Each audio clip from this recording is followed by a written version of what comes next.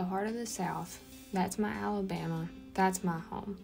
Hey there, I'm Olivia Gambrill, and here's my story of some places and some people that make this beautiful state home to me. Buckle up because we're headed in every direction, from interstates to back roads. Join me on this journey through our sweet home, Alabama.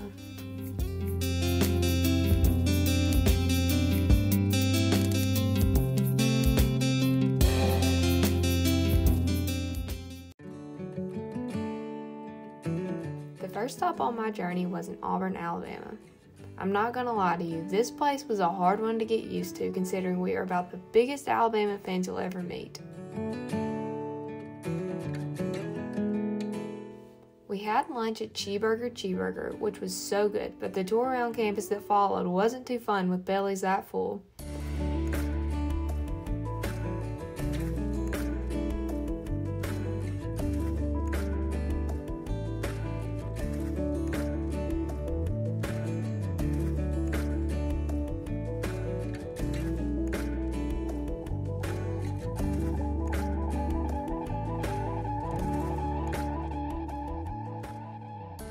Visiting the local shops in downtown Auburn is a must, but at the top of your Auburn bucket list should always be Toomer's Corner for some of the best fresh squeezed lemonade you'll ever have. I'm far from an Auburn fan, but that lemonade might even make this girl say War Eagle.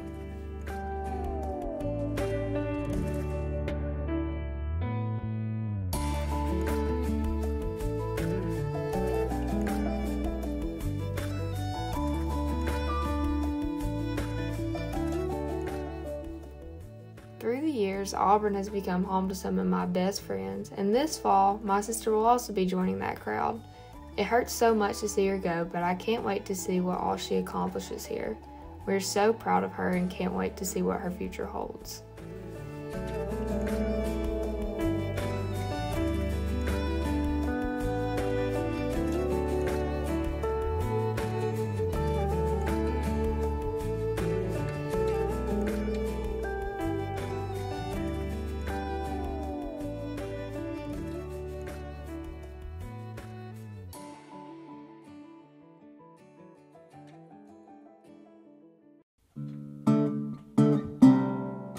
Next on the list, Lexi and I hopped in the Jeep and headed out west to good old Winston County to Addison, Alabama. It might sound a bit strange that this one red light town means so much to me, but part of my heart has always been here with my grandparents, aunt, uncle, and cousins.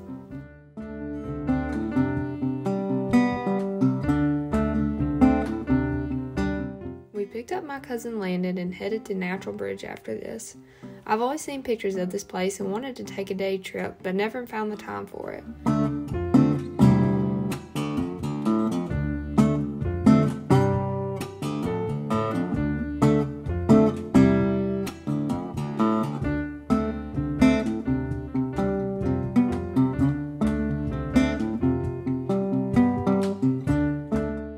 My goal from now on is to stop talking about wanting to do stuff and just get in the car and go. This is the longest natural bridge east of the Rockies, and it was even prettier in person. Sometimes cameras just can't do things justice.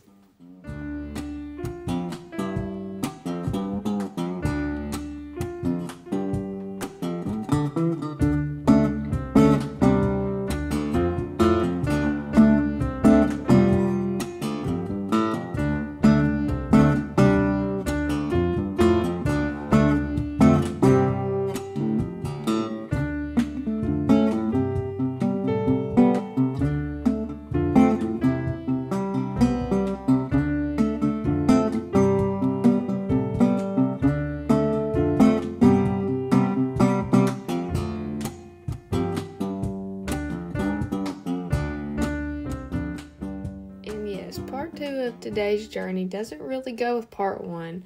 It just made perfect sense because we had to get all of that Auburn out of our system. Our next stop, you probably guessed it, God's country, Tuscaloosa, Alabama. For as long as I can remember, my daddy had drilled it into my head that Alabama football was the greatest thing ever. We grew up coming to gymnastics meets and the occasional football game day. This place has always put a smile on my face.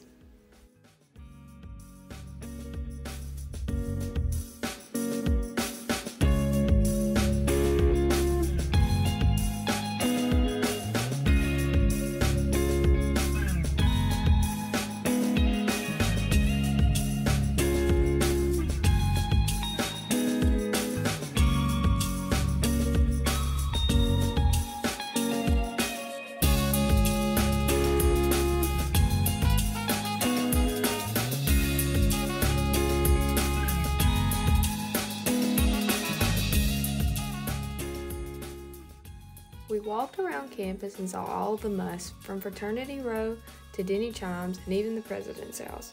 We headed to the main strip after this, and it was pretty calm. Okay, well, it was a Monday during school hours, but it was still calm.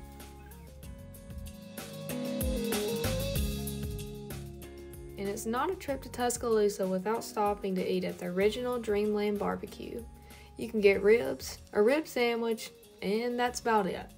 Some sliced loaf bread, barbecue sauce, banana pudding, and a sweet tea. Now that's a good day. A rainy day adventure is better than a normal day at home, right? Juju and Olivia take on Scottsboro, Alabama for the next stop on the journey.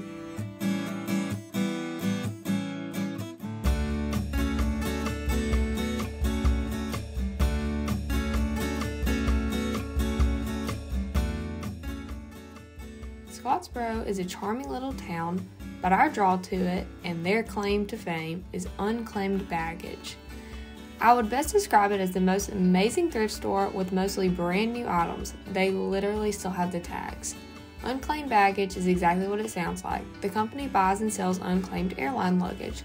Clothes, shoes, jewelry, you name it, they probably have it. My granny, who is my Juju's mother, actually worked at the unclaimed baggage in Boaz, Alabama back in the day, so hearing these stories about her really made the day special to me. I hope Juju enjoyed it as much as I did.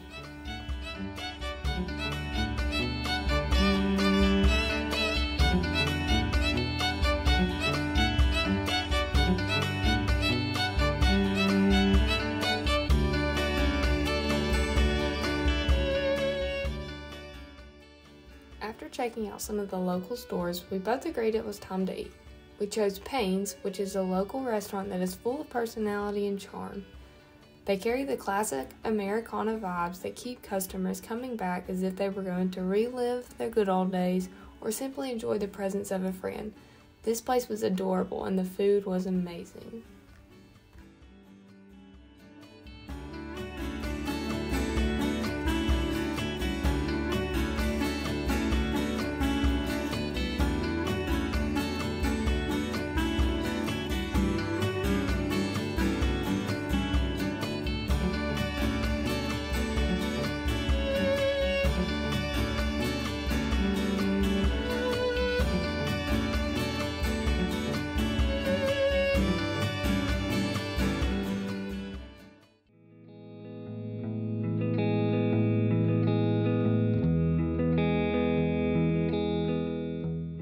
After seeing our last stops, I guess I should say welcome to the big city of Birmingham, Alabama. This place has 100 different feels all wrapped into one place. You can have an urban lifestyle and then be in a small town within 5 minutes. It's truly a unique place. Lexi and I drove around downtown for a bit and we found the cutest plant shop. I'm the worst plant keeper of all time, but I had so much fun looking around. There was something for everyone.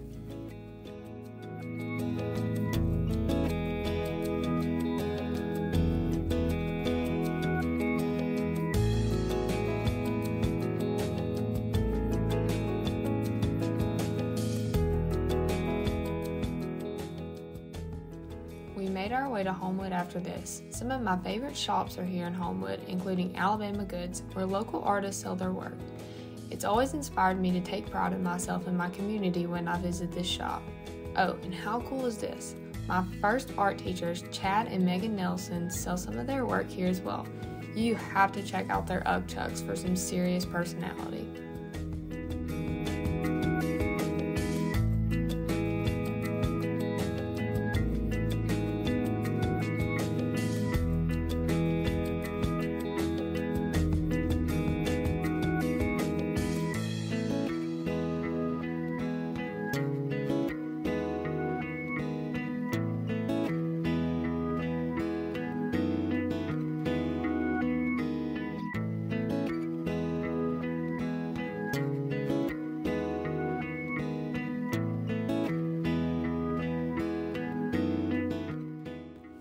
And if you want to know the truth, the real reason we came to Homewood was for Cookie Fix, the greatest cookies of all times. Just trust me on this one.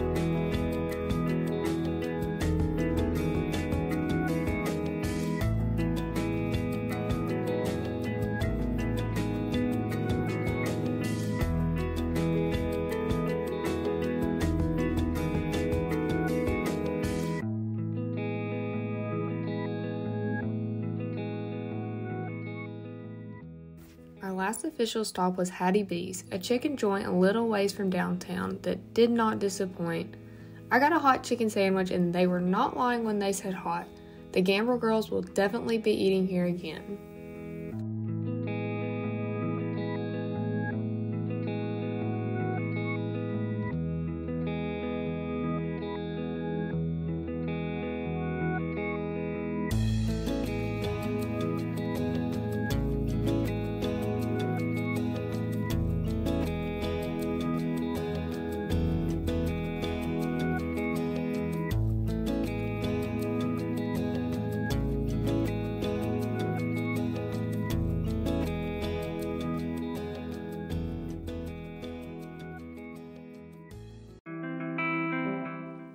Welcome to South Alabama, home of the Gulf of Mexico and the beachfront towns of Gulf Shores and Orange Beach. This place is more than a vacation spot for me and my family. I think at this point we would qualify as locals. It's not the beach if you don't start out at the original Oyster House. I would make the 5-hour drive any day just so I could eat here. While we're waiting for our table and then our food, we always walk around and look at the shops outside of the restaurant for some cute souvenirs and other local finds.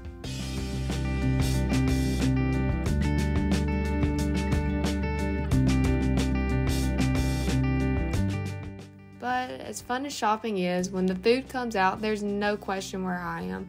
I always order the shrimp au gratin with a side of turnips and cheese grits.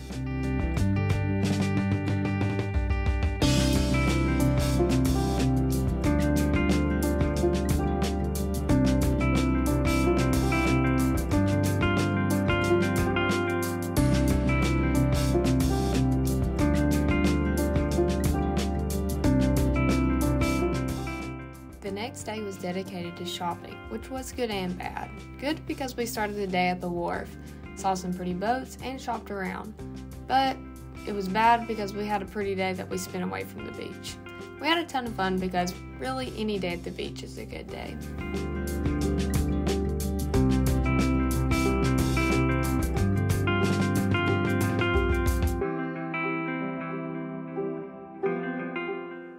And here I am again, obviously working on that summer body.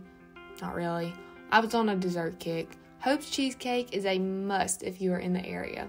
My personal favorite is the turtle cheesecake, but then again, I haven't found a cheesecake here that I didn't like.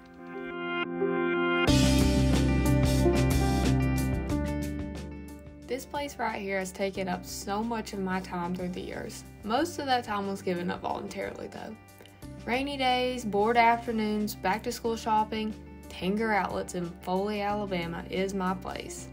It's so much fun because you never know what kind of deals you will find. Saving money or something like that, right?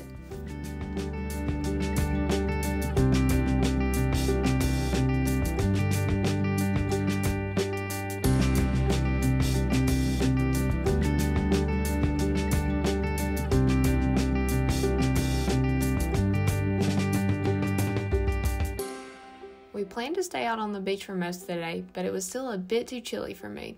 So I dressed up in my finest sweatpants and t-shirt, and Andrew and I headed out for putt-putt at Adventure Island in Orange Beach, Alabama. It was his birthday treat, so I had to take it easy on him with my killer golf game. That was a lie if you did not pick up on the sarcasm.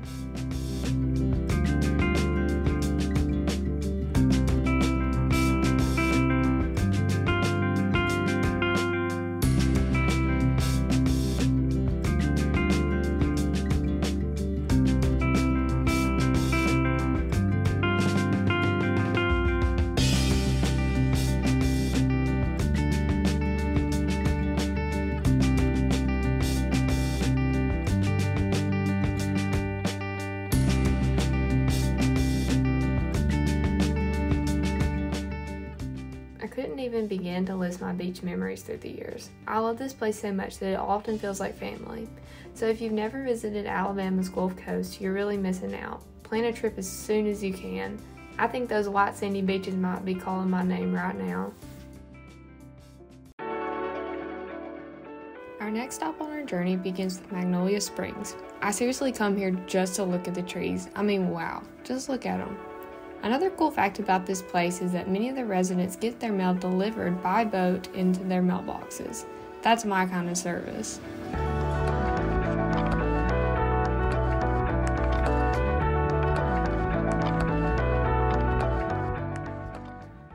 Across the bridge, we headed over to Fairhope, Alabama for some low country vibes and a simpler way of life. Fairhope is a quaint little town outside of Mobile that is known for its beautiful coastal southern homes and, of course, the docks on the bay. This place often seems too good to be true.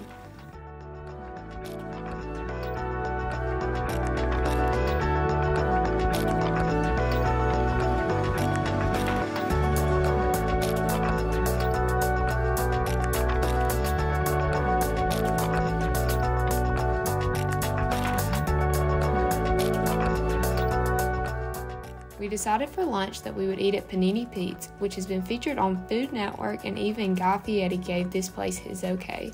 I know if he approves, then I would too. Oh, and don't forget the beignets if you stop by.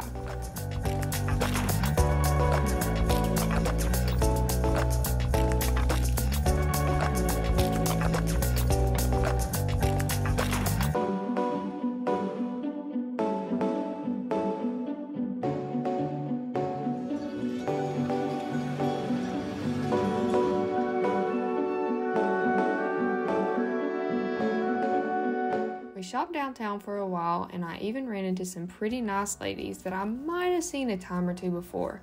It was a pleasant surprise for sure.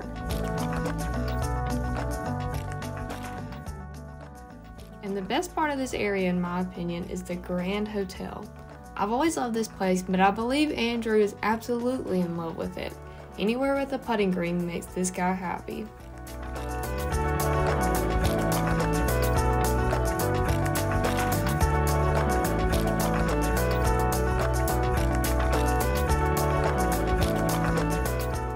The coolest part of the day was for sure the cannon shooting. A man came and spoke about the history of the area and honored those who came before us with the firing of a cannon. It was a really special moment.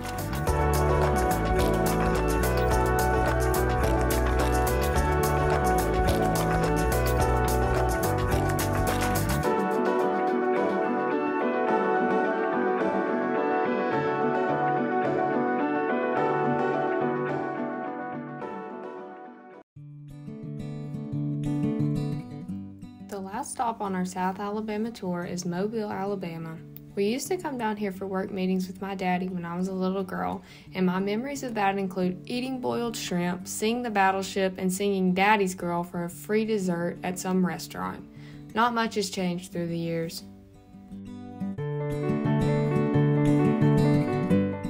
I'm not much of an early bird, but for a pretty senior session for Lexi with Miss Jenny, there's not much that we wouldn't do.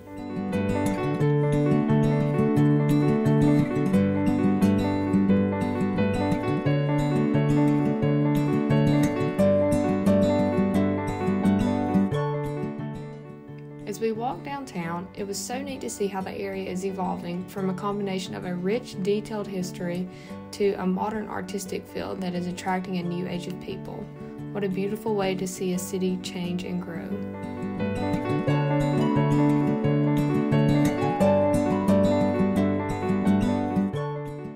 Another 10 out of 10 beignet recommendation is Mo Bay beignets. With a variety of dipping sauces and an abundance of powdered sugar, you will not regret stopping by.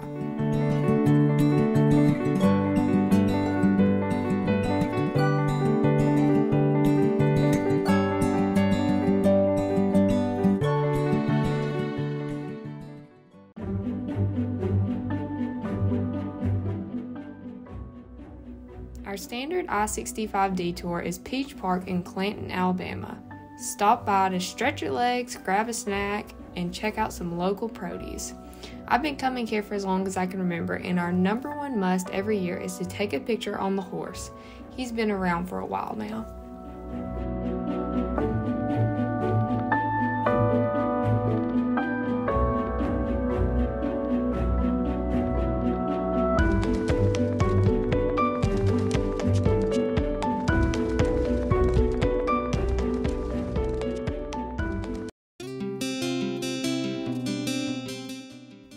But as fun as this adventure has been, there's no place like home. So with that, I want to welcome you all to Cullman, Alabama, my hometown. I woke up early with one thing in mind. How can I give back to the people that loved and supported me through not only my college journey as it is coming to an end, but also just as a thanks for loving me through it all? All I could come up with was donuts. I know, inspiring. When I got to the world's famous Dutch's Donuts, they were closed, so I continued on.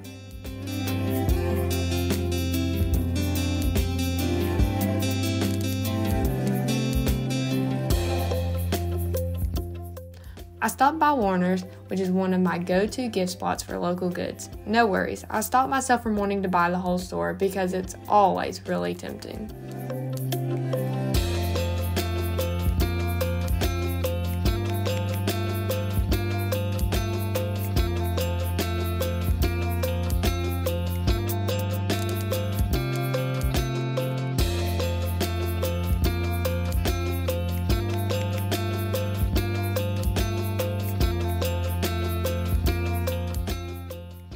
My next spot was Smith Farms, right off of I-65 headed towards Coleman. I often daydream about the smell of the various cheeses, meats, and other snacks. This place is a local treasure for sure.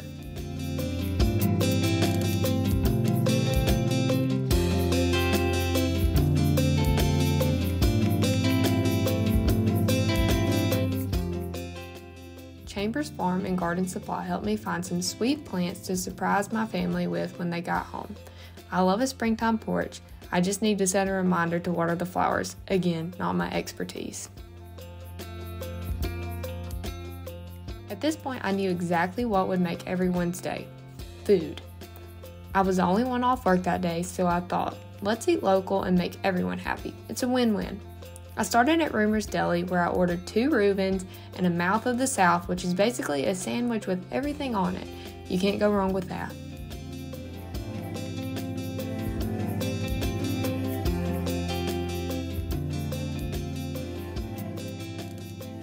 After Rumors, I made my way to Busy Bee Cafe, where I ordered 2 burgers with the mix. Don't ask what the mix is, just eat the mix. It's a Coleman thing.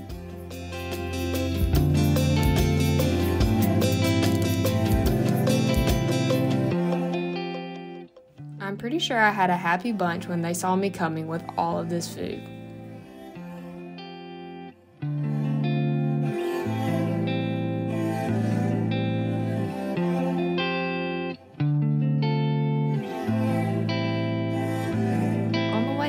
I took the long way back. Sometimes it's just good for the soul, and this was one of those days when that's exactly what I needed.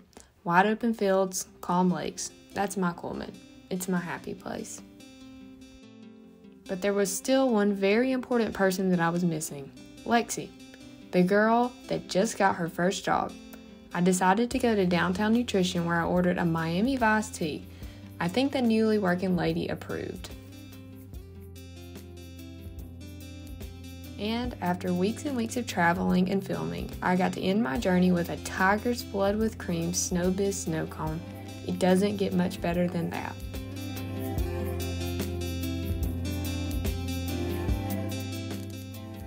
Looking back over my film, I realized that I accomplished my goal, to share my state, my home that I love so much, with the world around me. But my home isn't just a place.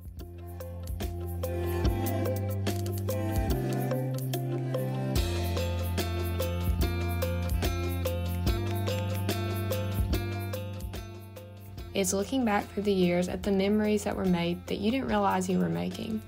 It's the places you thought would be in your life forever until one day you realize it's not the place. It's the people that make that place a home.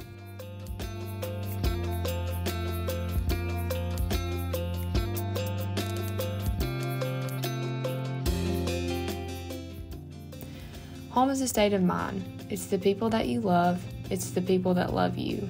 Be at home wherever life takes you, my friends.